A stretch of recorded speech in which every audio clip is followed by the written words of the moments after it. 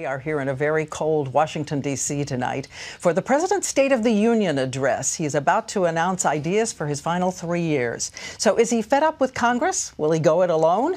Here's ABC's Chief White House correspondent, Jonathan Karl. From speech prep, President Obama got a taste of the frigid Washington weather.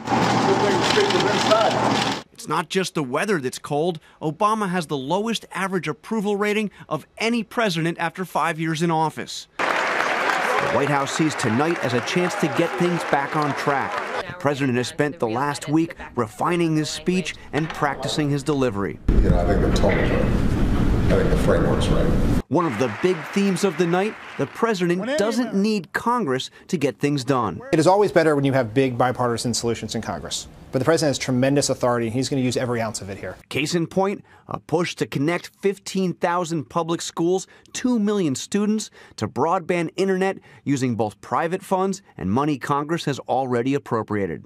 The president will also promise executive action to require higher fuel standards for trucks and to raise the minimum wage for those working on future federal contracts.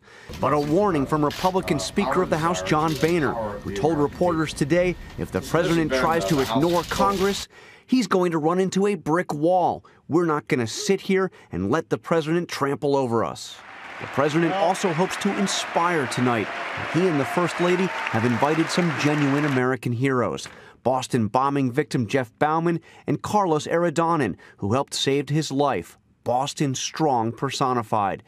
And Antoinette Tuff, the bookkeeper who prevented a potential elementary school massacre by talking a would-be shooter into surrendering.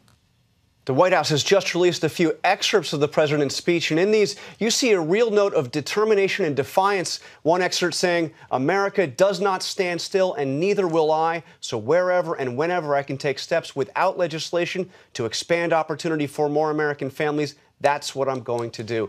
That a message, obviously, Diane, right to Republicans who have successfully blocked almost everything he's wanted to get passed over the past 3 years. And we'll be watching what happens when he says it tonight. Thank you, John. And we turn now to co-anchor of Good Morning America, George Stephanopoulos. George, what's the big picture for everybody at home tonight? Big picture is the president's coming into this speech with the best economy of his presidency, far and away, and the worst politics of his presidency. He's off his bottom, but it's about as low as he can be coming into this speech. Congress, as John pointed out, is still against what he's doing, and the country's given up on all of them. They're fed up with everybody in Washington. He's got to do one thing tonight, convince the country that he can actually get something done, and that's why he's showing the determination John talked about. And we've been looking at the pictures over the years. All these years he's been giving State of the Union speeches. As you look at him and think about him, where do you think he is personally tonight walking in that room? A little more gray. We see that for sure. And, you know, he's always been a measured, tempered guy, but I think you have more of that now than ever before. He comes into this speech tonight with a clear sense of what he's done,